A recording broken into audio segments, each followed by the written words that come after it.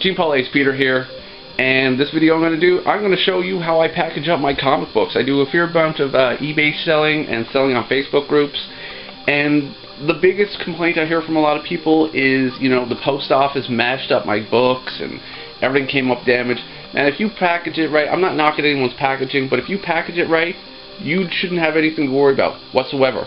So to do that right, you need to prepare. I always have stuff on hand. Up there is my whole packing section. I like keeping stuff just tucked away to the side. But when people buy a book, man, they expect to get it delivered the way you sold it to them. That's just it. And if those people are doing you a favor, it's a, you know, a lot of people act like, well, you know, I'll sell you this. It goes both ways. They're doing you a favor because they're buying something off you, and you know, you're doing them a favor. And I only think it's fair that you eat half the cost, but the main thing is that you protect the books, make sure they get what they paid for.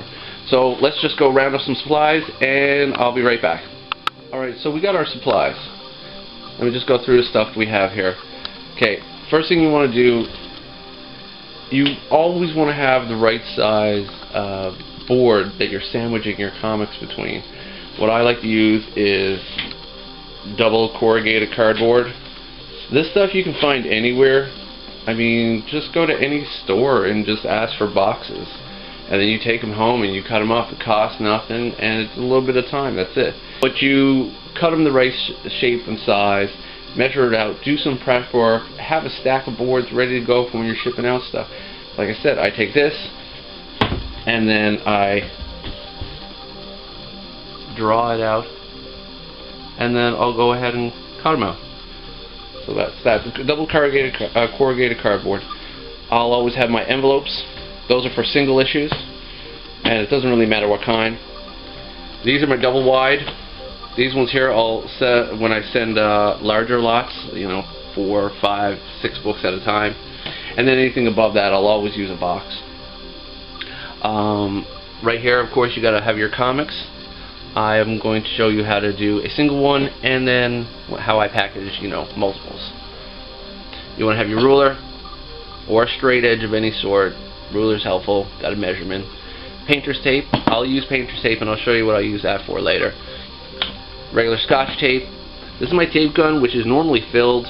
It's empty right now, so I had to grab the next best thing. So you want to grab your clear masking tape, a good black marker, a good pen, cutting utensil, of course the address. Here I'll also have these. I went ahead and picked these up at the post office, and you can do the same. You can ask them for all different kinds of slips that you'll need for your packages. A lot you won't need. Some, it's good to have them on hand. I have these here just to show you that when people mail these, they think that comic book boards are going to be good enough. They're not. These do not hold anything. They do not protect anything, and writing fragile on it, that doesn't help. I have here, this is a comic mailer, and this just happens to be my template that I use when drawing out each one. And it doesn't have to be exact, you know, but your lines should be straight when you cut. But yeah, I'll use that as my template for measuring out stuff. So I have my template, and then I'll have my other corrugated, or my cut pieces, sorry, because I've already done the prep work. So here's 2 different kinds. Here's the single corrugated, and then the double corrugated. Single is not bad, it's helpful as a backer. Double corrugated is awesome. You always want to include at least one of those in. These things here, it's like wood. It's good. And then, because I'm me, I always include a couple of free issues of stuff. And here are some hard cases, and I'll show you what I do with those later. Okay, so the first thing we're going to want to do is, well, you might as well check your book. Just make sure that it is the copy that that you said you were going to send. So and I know that this is, so you know, check your books before you send them. Make sure and be honest when you're shipping anything. Okay. So I'm just going to seal that up. A bit of tape.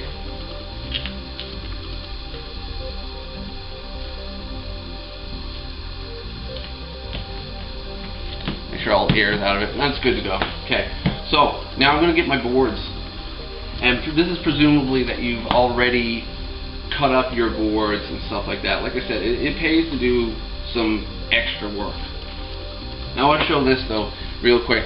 These are these hard top loaders. I bought these thinking that they would be really good for my books, but I noticed that, listen to this, they do that and then they scratch up.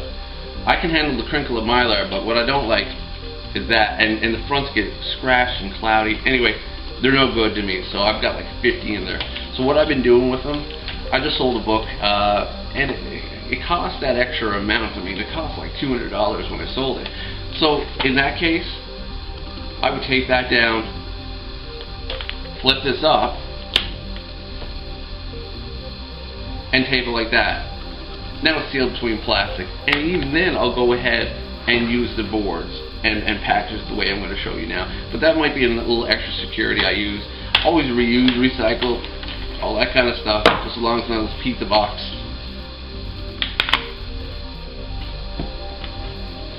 Never use these boards.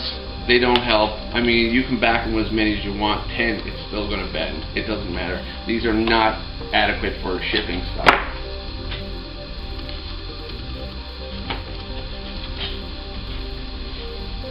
So like I said, we have two different kinds. We have the double thick and we have the single. The single I like to use as additional support. This should be your main package. So we have two basically even cut pieces. And what I like to do is have it about 1/4 inch at the tops and bottoms and about 1/2 inch on either side. When I'm working, so what I'm going to do is take this and put it face down here. And that's where I'm going to take my painter's tape.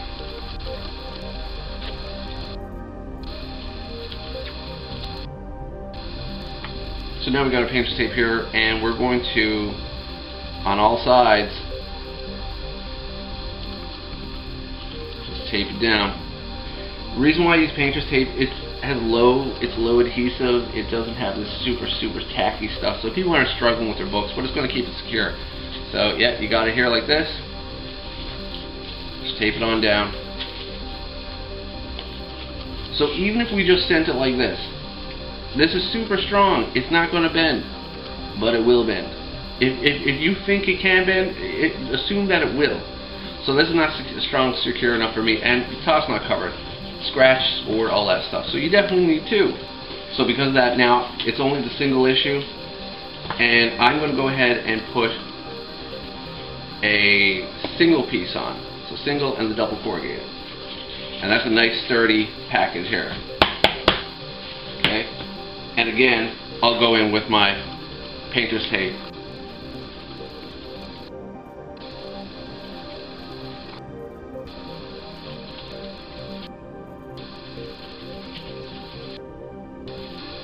So now we have our package. That's good to go. That's nice and solid. The seams are tight right there. We're good to go. Now here's where I'll grab my pen. And usually when I'm shipping stuff, I'm doing multiple packages at once, just to make sure I know what this is. I'll just make little notes as I'm going on the board. Not going to affect it, nothing happens. So, Batman 66. So I know what it is. I'm going to go ahead and show you how to do the multiple when I send more than one. So I always stagger the spines. So flip it over, face to face. Face to face. Okay? I'll grab a little bit of tape and sandwich the first two together. The reason why I do that is to cut down on them all shifting and stuff like that. Same thing.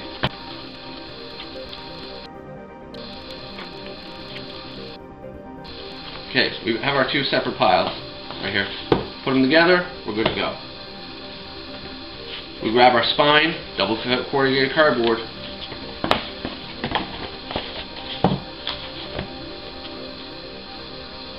and we're going to go ahead and tape that down again, like so.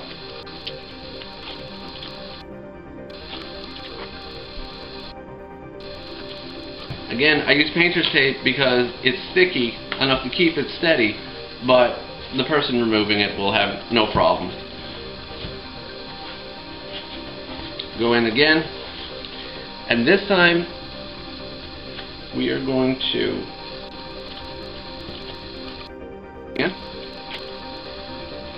I've run out of tape.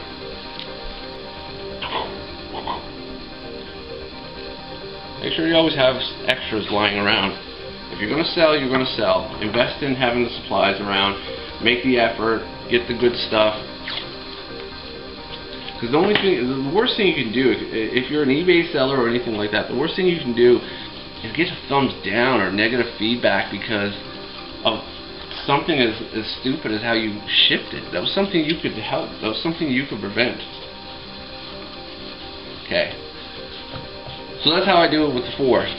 Again, nice and solid. Make my note. And then we get ready for the next part. If it's a larger stack, what I'll often use is saran wrap, and I'll just continually wrap the whole package. Now, I had 2 size different envelopes. These are the double wides, I call them. These are the singles. The singles are great for single books, and you can have as much boarding as you want, and you can still get it in there. It's not a problem. If you have more books than that, these aren't going to work. You need the wide ones.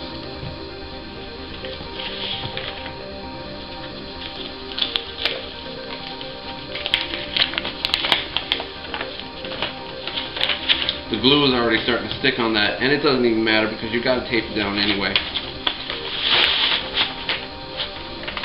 Put it in nice and tight. Okay. Bring this down as tight as you can. Okay, nice and tight. That's where you grab your Scotch tape and just throw the liquid down here, keeping it tight. That way it just keeps your package tight like this. Now you're going to grab your Scotch tape or your masking tape, and I hate using this. I don't like it. Anyway, so I may fumble with it. I'll try and fast forward through most of it. So basically we're going to tape down all sides. Anything where it has a seam, where it has a seam, it can be ripped. That's what we're going to do. So for this part here, I'm going to just do it and move fast because I want no noise. I'm going to cut it out. Okay, here we go.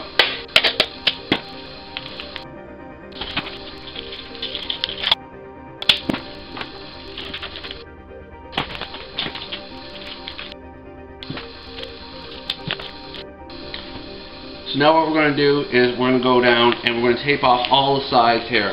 Because the worst thing is if these get a little bit wet, the whole package is compromised. It doesn't matter. So let's get the edges all sealed up. Plus you got little things like that. We don't want bugs or water or anything getting in. So we're going to do all 4 sides. Okay, same thing. I'm going to speed it up.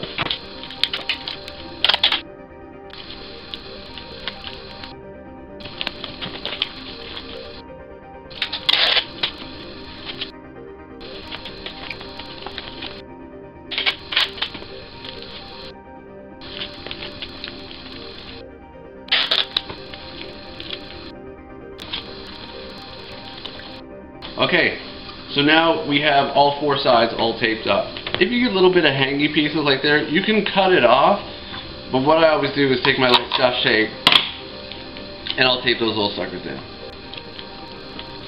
That's what I do next. So next thing we do, we're going to add the address. One of the things I didn't mention that I usually keep around is I buy labels. They're really helpful for things, for labeling off all this stuff. If you don't have those, any bit of paper, that's what I'll use for the address. Here's some index cards. So you can write the address on it and then cut it to the size you need, and then we'll tape that down. And then you do the same thing for putting the return address up here. But like I said, I'll use the actual labels themselves. Now with this package here where it's real light, and I'm going to use my black marker, I'm not going to need to worry about putting any labels here, but they're helpful to have and they're handy to have. You never know how you've already packaged your thing. And then here, up here, I will definitely use a label because I already have tape down here and I can't write there. So that's where I'd go ahead and fill out my address and stuff and plant a little sticker right there.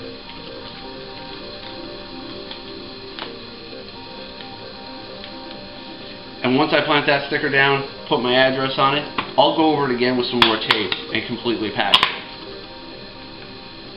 So this is actually a package I have going out now. So other than adding the address, this is how you should package your books. It works. So this is how I would package my books.